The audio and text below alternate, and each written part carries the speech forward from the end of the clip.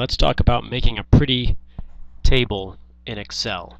So what I've got set up right here is an okay table. I've entered all of this raw data, and you can see this is data that you might expect from the collision experiment that we did.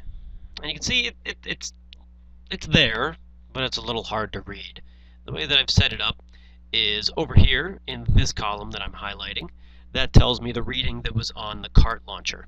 And for each reading of the cart launcher, so for instance 1.5 centimeters, there were 4 different velocities that you should have measured.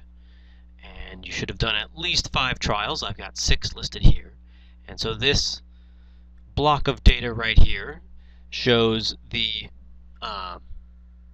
velocities for the carts before and after the collisions for every trial.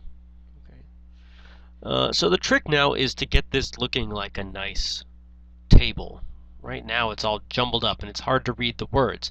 So the way you can fix that is by making the columns wider. That's one way you can fix it. So let's do that. Okay, now I can read that whole thing, initial setting on the launcher. And I can read that whole column. That's nice. Okay, but maybe that's a little too wide. Maybe there's another solution to it. Oh well. Well, we'll get to that in a moment. For now, it's okay.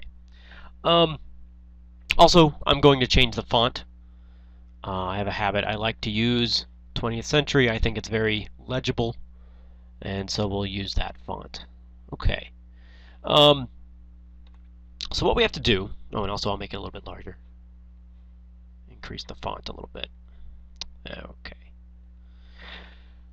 So if you look at these numbers, they're all to different decimal places. Like this one right here, well, 0, that only has one significant digit. That has one significant digit down to the 10th place.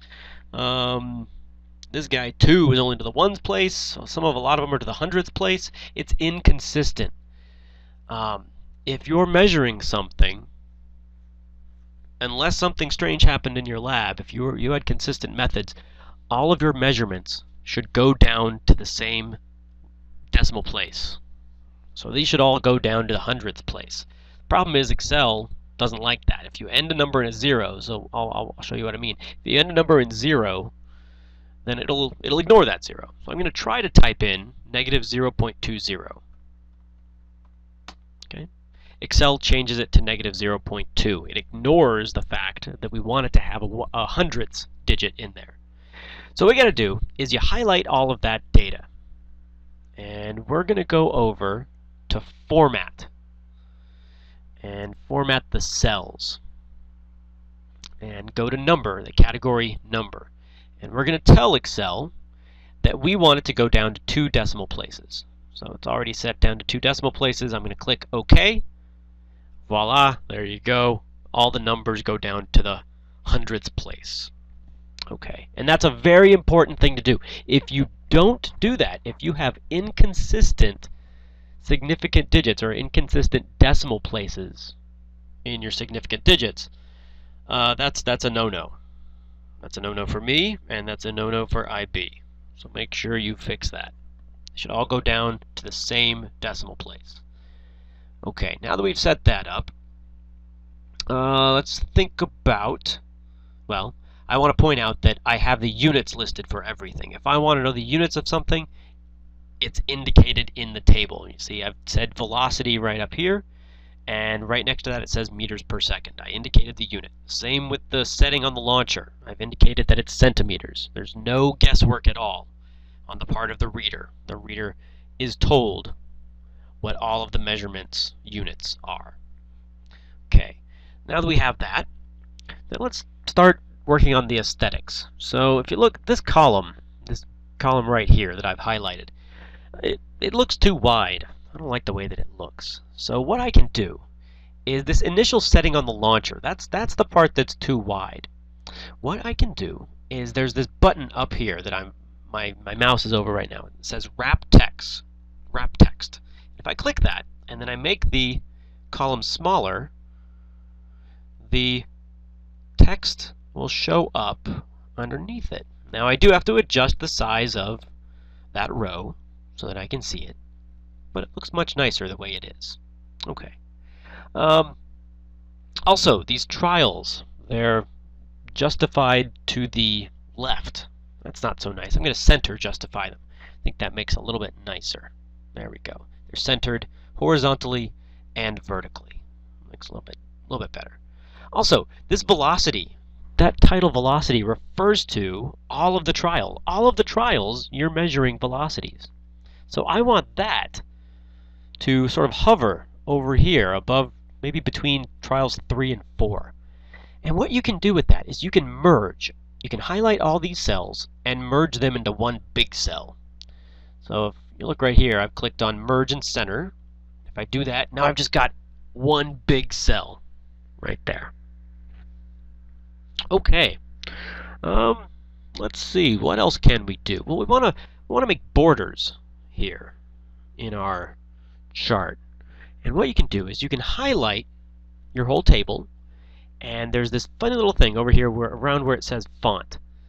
And if I click all borders, it'll put borders around every single cell. Looks much nicer.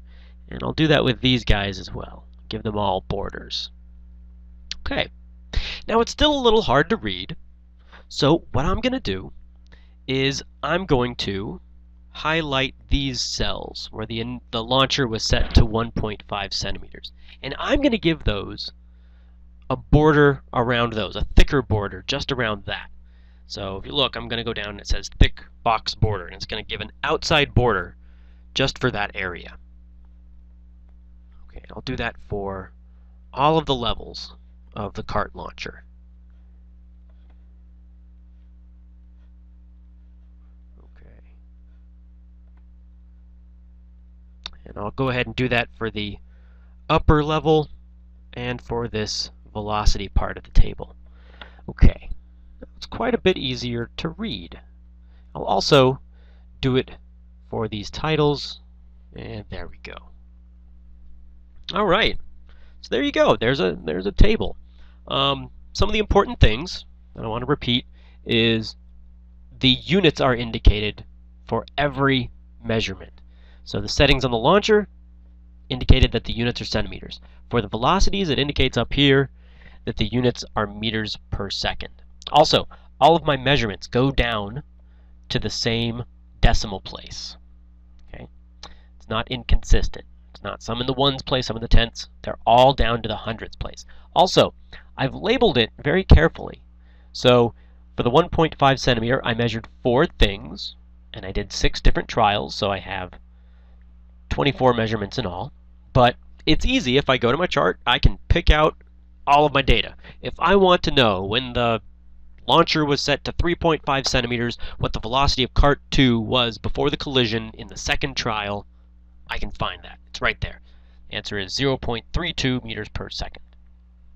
Okay, so it's an easy chart to navigate, easy table to navigate.